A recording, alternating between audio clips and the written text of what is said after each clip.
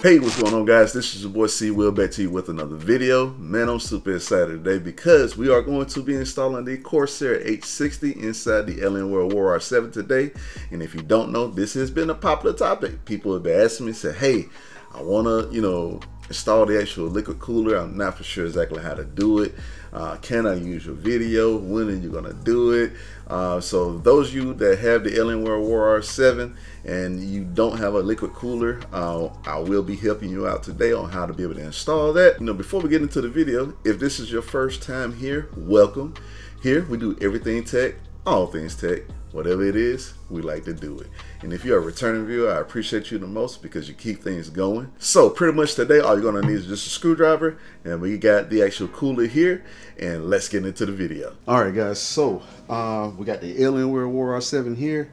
We got the Corsair H60 here, 120 millimeter radiator. And man, this has been something I've read on the forums and all that good stuff that was definitely compatible with the Alienware Aurora 7. So we're going to go ahead and get this installed into this today, but we got to do some preliminaries. There is a screw right here on the back that actually controls the actual latch here. So let's go ahead and remove this screw.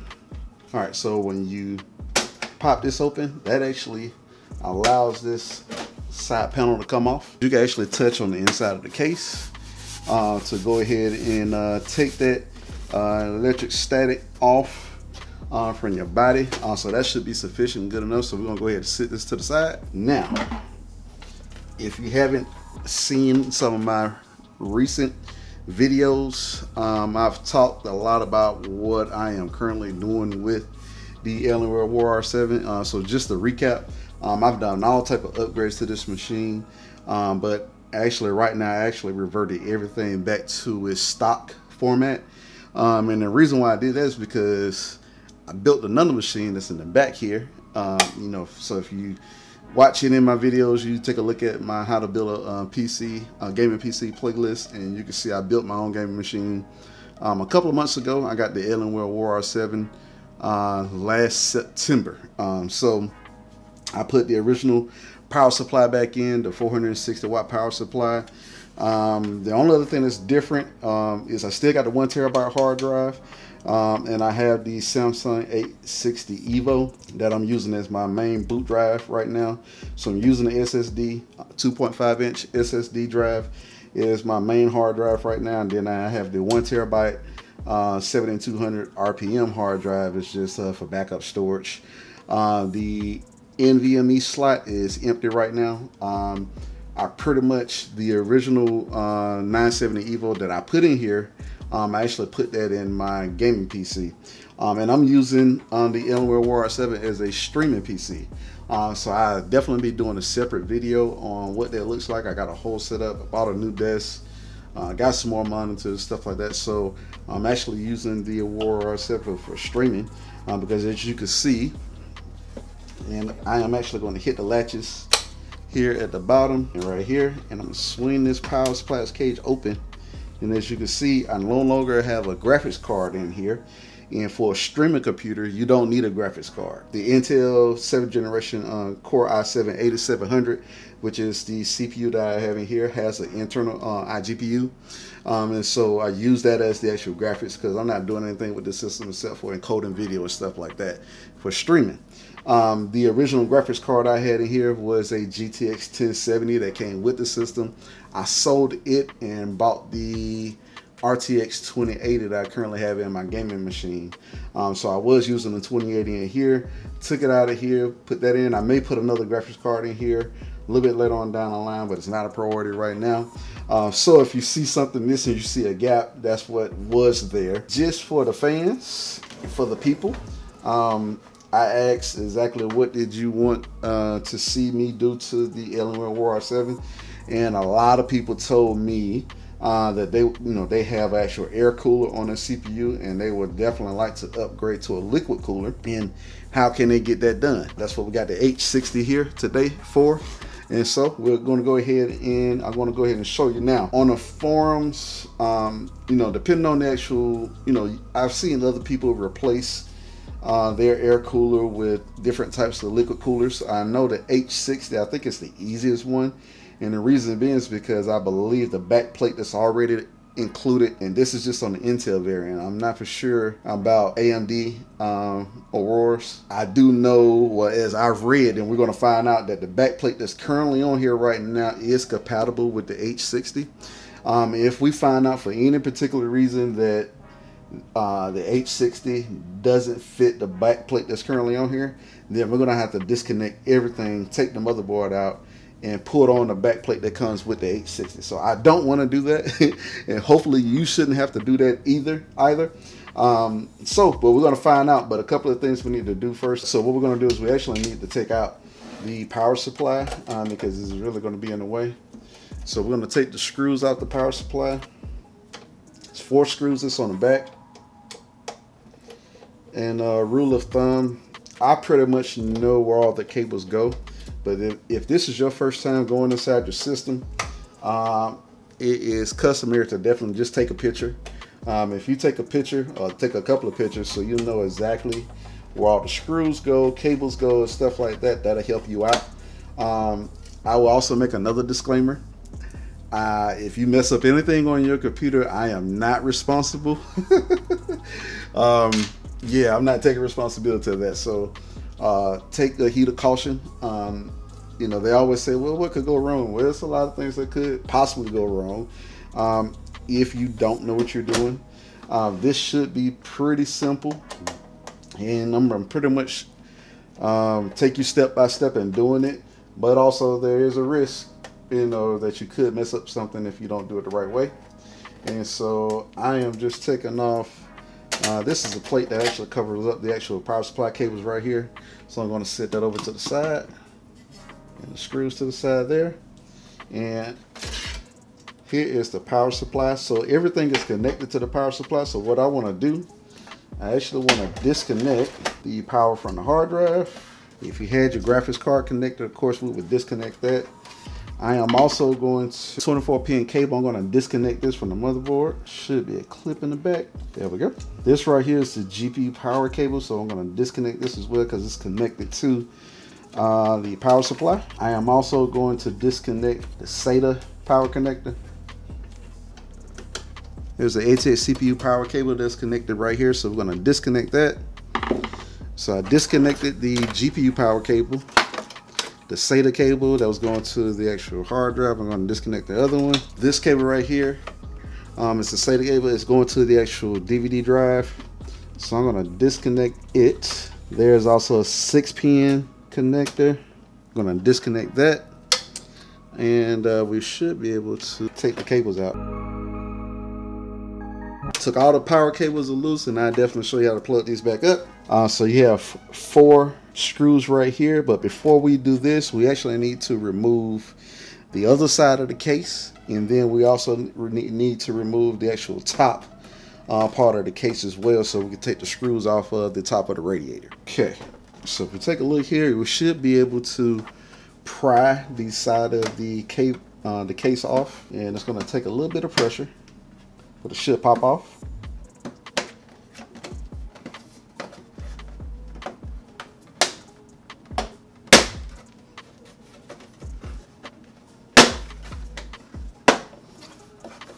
Now be very careful as you pop this off, and the reason being is because there are cables that's on the side of the case of the Alienware Aurora 7. So there's cables, so be careful when you pry this off. Don't take it off completely. And as you can see here, if I pull this off to the side, there are cables connected here. And so what we need to do is we actually need to unhook these. This actually controls the lighting on the side of the case. So on the side of, on both sides of the Alienware, it has lights, which you can actually change the colors on the lights and stuff like that.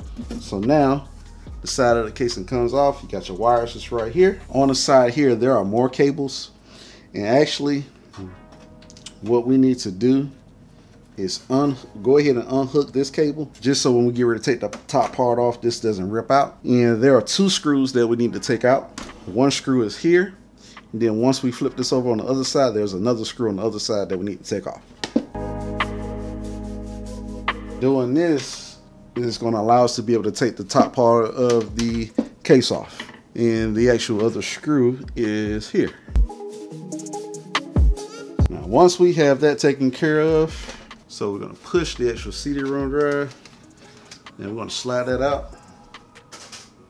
That's if you have one. Went ahead and took out the hard drive and some of the other SATA cables just to get some stuff out the way. And actually, while I'm thinking about it, I'm actually going to go ahead and remove the RAM sticks. Right now I only have 2 in here. They are the HyperX Fury Kingston memory. So that's currently what I have in here right now. 2 16GB sticks, total of 32 gigabytes at 2666 megahertz. Now here is the tricky part. In order to get this top panel off, we've already removed the optical drive.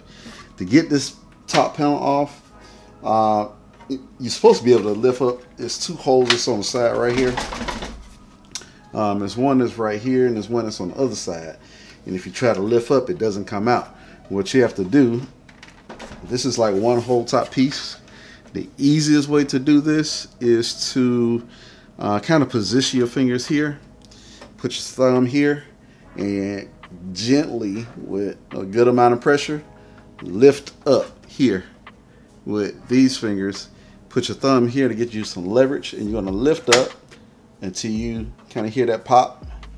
And you're going to do it just a little bit more. Now, that was a little rough, but once you do that, should be able to lift this up. And hopefully, we did not break anything. All right, so voila, we was able to get the top panel off without breaking anything. Whew, I was definitely worried about that. Now, here, this is the radiator. 4 screws is right here. What we want to do is we actually want to take these 4 screws out.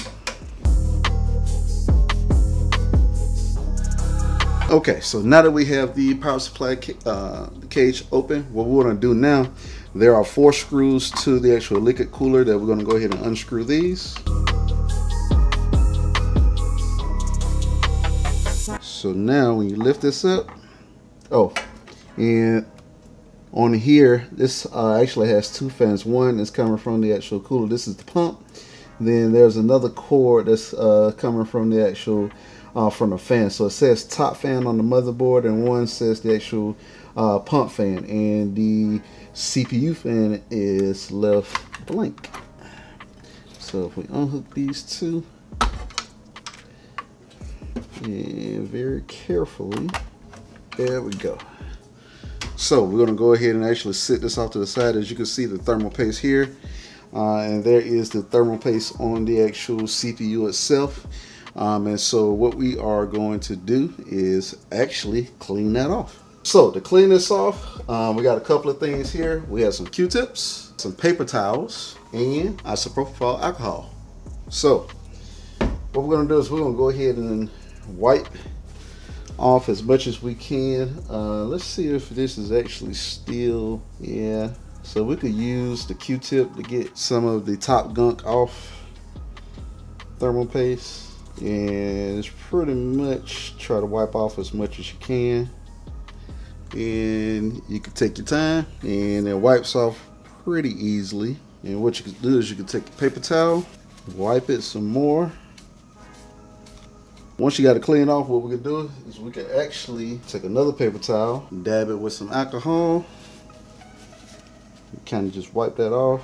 You have a clean CPU.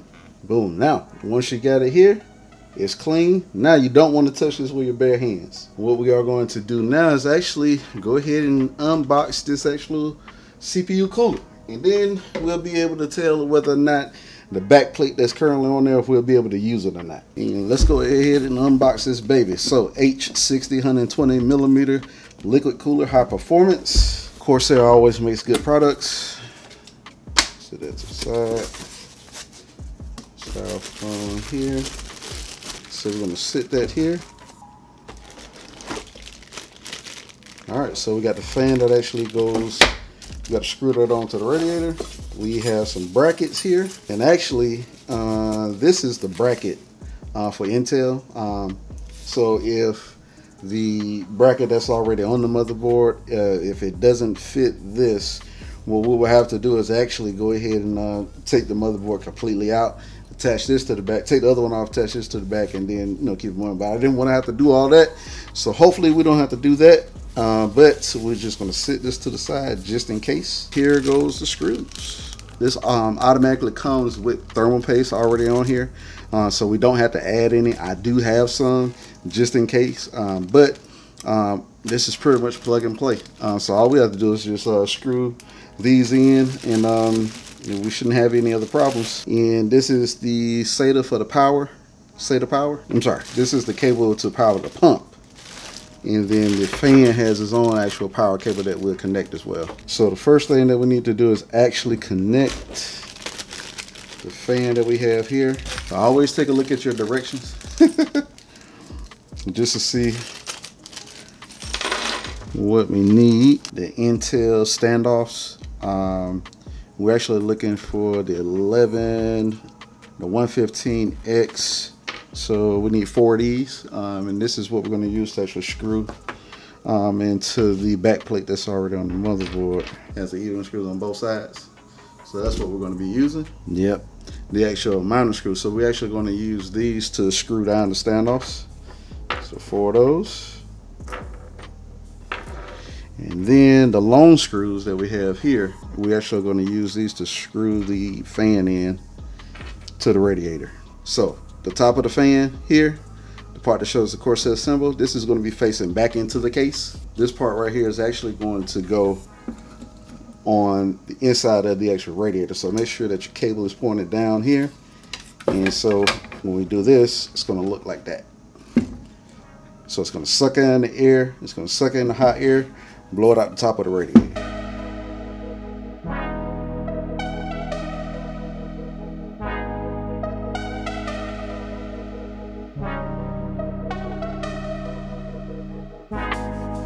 Alright, so first things first, let's go ahead and get the actual radiator put in.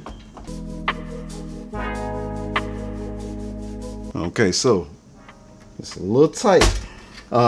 It's a real tight fit, but once it's in, this is what it's supposed to look like. I am going to use these screws from the top of the radiator from the original. So I'm going to use these, I'm going to screw in the top, and then we'll put the actual cooler on. So now what we want to do is we actually want to put our standoffs in. Standoffs, we want to screw these in. So these standoffs here, they actually screw into the back plate. That's what we're doing. And so the fact that these screw in, we're good to go. We do not have to take the motherboard out. This cable right here, it actually goes to the top fan right here on the motherboard. You can't see it, but you'll see the label.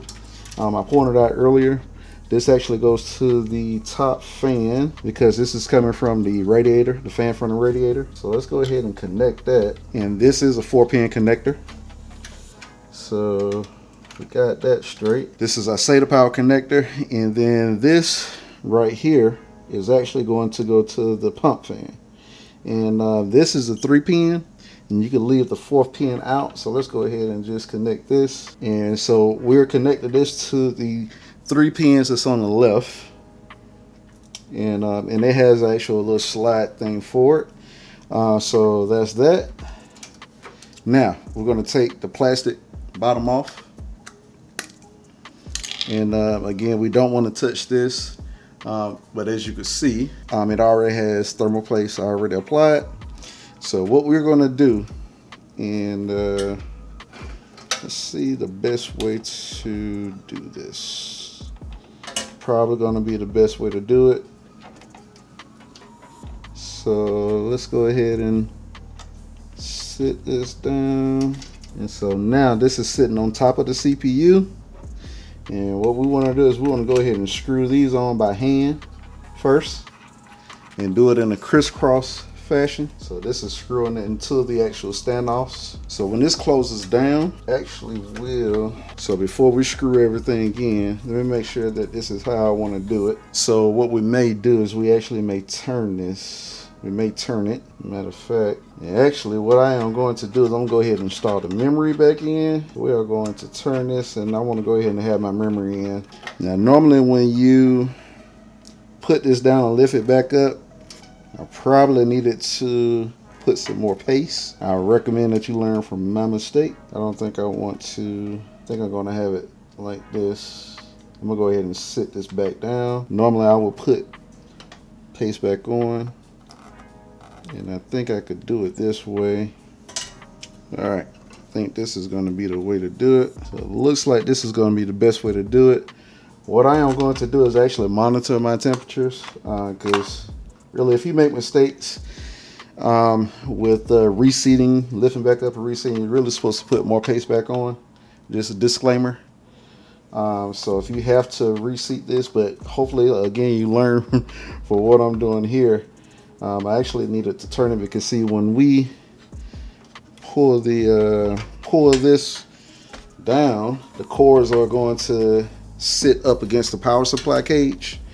It's fine, but I just wanted to make sure that it wasn't going to cause any issues. And for any reason, if my temperature starts to get a little wacky, then I'll take this back apart and I'll put some more thermal paste back on it. But that's just a FYI. So if you have to reseat it, you need to wipe out the thermal paste and put some more back on. So if you're doing this, make sure that you have some thermal paste readily available. And let's just kind of test this out, and we're going to see how much pressure. Okay guys, so a couple of things. I had to do some tinkering around. So here's what I'm going to do. I figured out which way I'm going to orientate the liquid cooler. I'm actually going to do it this way. I found out by closing down the extra power supply swing, I can actually have the cords hanging over the memory, and it's actually going to go like this, and then it's not going to put too much pressure on the cables. So I went ahead and put my RAM back in, and actually what I am going to do, because I reseated this so many times, I'm going to take my own device and I'm going to take off the actual thermal paste that came on here, because I want to make sure that this gets evenly distributed and don't have any overheating issues. I'm going to go ahead and take that off. I'm going to put on some thermal paste that I already have. This is IC Diamond. I got this from Micro Center a while back when I was building my computer, and we're actually going to apply this, but I am going to make my life easier. I'm actually going to reinstall the power supply and plug back in the actual plug back in the 24-pin connector, just so when I get ready to close this down, I don't have to worry about trying to access this type of stuff. And these are, you know, movable, so you can move these around, but I am going to go ahead and reinstall just the power supply real quick. This is going to help a brother out. So the only cable that I am interested in reconnecting right now is the 24-pin connector, and the tubes on this liquid cooler are a lot longer than the actual tubes that comes on the Alienware cooler. But hey, this is what happens when you're dealing with aftermarket parts. So I'm going to clean off the cooler, and what we'll end up doing, again, this is paper towels. Some people use coffee filters. It doesn't matter. I'm going to clean this off real good, and then I am going to apply some more thermal paste. Going to take some alcohol and finish cleaning this off. Okay, so once we got this cleaned off,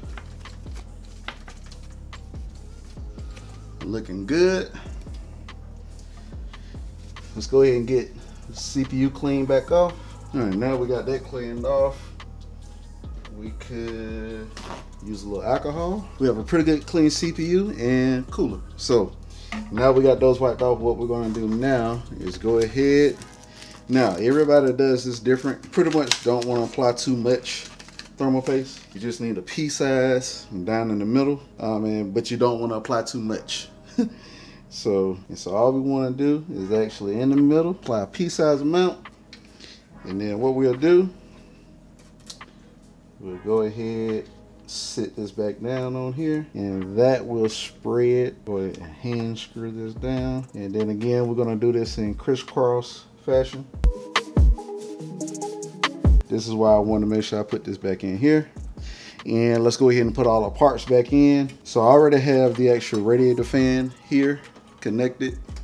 I'm going to go ahead and reconnect the actual pump fan. And again, this is a 3-pin connector here.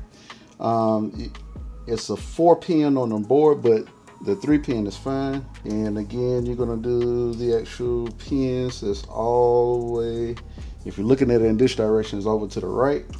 This right here is the GPU power. So once we put a graphics card back in there, that plugs there. This black cord is actually going to connect back to the optical drive, which I have here. So this is actually going to slide back in.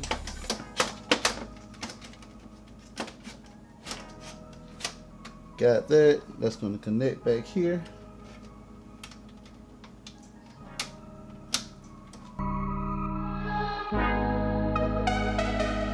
So this cable right here is actually for your GPU, which we don't have a discrete graphics card in here right now. Here's the 6-pin connector. So if you do have an optical drive, the 6-pin connector actually connects back to the optical drive. We will take the actual SATA power cable, and we're going to connect it to one of the actual SATA connectors here. So that is for the pump.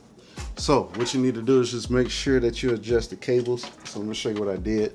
I kind of routed this one up under here.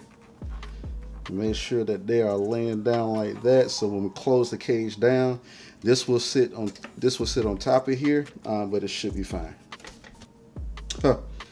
And don't forget your actual CPU power cable. I was wondering why it was. All right. So that plugs in the actual CPU. That plugs in the CPU power connector here. We're gonna put our 1 terabyte hard drive back in. That slides back in here. And here, we just need to use one of the actual SATA connectors for power.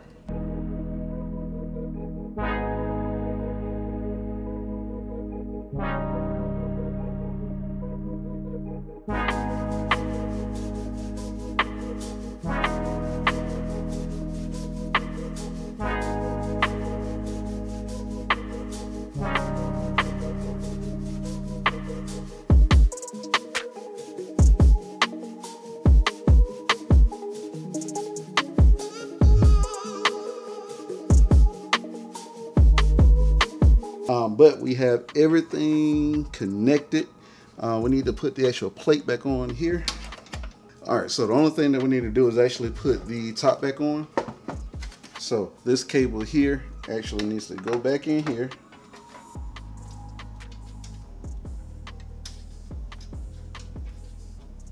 And then we're gonna reconnect that. Just like that. Whew. Doozy. All right, so we'll go ahead and connect this cable back here. All right, so we got that reconnected. This is the actual panel. So we're gonna reconnect the cables here. So I got one connected, and then I'm putting the other one back in. All right, and this is for the actual LED lights. All right, guys, I forgot one thing. Back in on the side and on the other side, but I think I just lost one of my screws. But don't forget to put the actual, because this whole piece comes up, this is the top piece, it was a screw on both sides, don't forget to put that back in. We are good to go. We have successfully changed the actual cooler. So now I am going to hook this back up, and then we are going to make sure that it is running correctly, that the pump it, and you know, the fan speed, temperatures and all that good stuff. We are going to check on all this stuff. So stay tuned. Okay, so what we got here, we finally got the system back hooked up. It's plugged up and running. This right here is the actual Alienware command center. Here you could change the actual effects. You could change all types of stuff. You could look at the thermal controls. You can actually go in here and, as you can see, the temperature on the CPU, and I'll zoom in here just a little bit. Temperature on the CPU is 31 degrees, so the liquid cooler is working just fine. You got the hard drive sensor, PCI sensor. Here you can actually change this to manual controls. So you could go here and I could change the front fan. RPM is working at 20% right now. I could put a fan curve and stuff on it. I'll probably do a separate video about fan curves. The top fan is the actual fan that's attached to the radiator of the liquid cooler, and it's running at idle. And then the CPU fan, it says 20%, but that's actually 100% RPM. That's running that right there, and because it's liquid cooled, it's going to always be around a little bit over the 4,000 RPM mark. Because even if you change this, like if I change this right now to 100%, I mean, it's there. It's right there. It says CPU fan 100%. It's always going to stay like that. But I could change the top fan to 100%. Like if I click on use curve, or I could say fix, and it's that. And if I hit apply, and then the actual speed will start to go up. So if you ever need to go in here, you need to make some changes, you could do that. But I definitely just wanted to show you that everything is up and running. So let me know down in the comments if you have any questions, any concerns, but we should be good to go. All right, guys, thanks for watching the video all the way through. Man, that was super exciting. Of course, you know, it was almost kind of like building a computer all again, taking everything out and doing all the good stuff, but we got it done. So the next step now is for you is, hey, whatever you need to do as far as fan curves and stuff like that within your system, definitely make sure that you set that type of stuff up. I may do a separate video on that, but it may not make total sense because, as you know, as you see through the video, I don't have a graphics card inside the Alienware Aurora 7 because I use it for streaming now. So as a streaming PC, I don't need an extra video card, so I may put one in there later, and then I'll probably do the fan curves and all that stuff, and do another video about that. But that'll be at a later date. Now, I know you see something different in the video, and yes, these particular items here, if you follow me on social media, so make sure that you follow me on Instagram, Facebook, and Twitter. You can kind of keep up with, I announced I was going to be doing a giveaway soon, so here are the details on that. So the next step is definitely to reach 2,000 subscribers. So right now we're a little bit over 1,300 subscribers, but we definitely need to get to 2,000 subscribers. So once we hit the 2,000 subscriber mark, I will be doing a triple giveaway. So I am not sponsored. This video is not sponsored, and I am not sponsored yet by Amazon. But I do have Amazon affiliate links down in the description below. So if you any of my tech stuff, you could be able to purchase it with no extra cost. But I do get a small kickback from it. It helps out the channel, helps me buy more tech gifts. But these right here are for you all. So you got 2 Amazon Fire Sticks and an Amazon Echo Smart Speaker. And these are just some great gifts that I'm going to be giving away, brand new in the box. And I'm excited. This is so we have 3 different winners. This will be a US only giveaway. So again, don't forget to follow me on all social media. We're definitely going to be giving back to the fans, subscribers, stuff like that. Just something to say, hey, thank you. So once we hit the 2,000 subscriber mark, I'll be getting in contact with you on some sort of type of form of social media. So that means that you have to be either follow me on Twitter, follow me on Instagram, or follow me on Facebook. It's at Wilcreatives. On all 3 of those, so you have to be following me on one of those in order, and also be a subscriber to the YouTube channel. And I randomly choose this. I'm not going to be using Gleam or anything like that, but I will be randomly choosing just based off of me interacting with you all. So building up the community, we got some great stuff coming, future videos that's going to be coming. So I definitely look forward to interacting with you all. So many people follow me and they hit me up, ask me questions. I have no problems with that. That's what I'm here for. And man, I appreciate you, love you all, and I'll see you in the next video.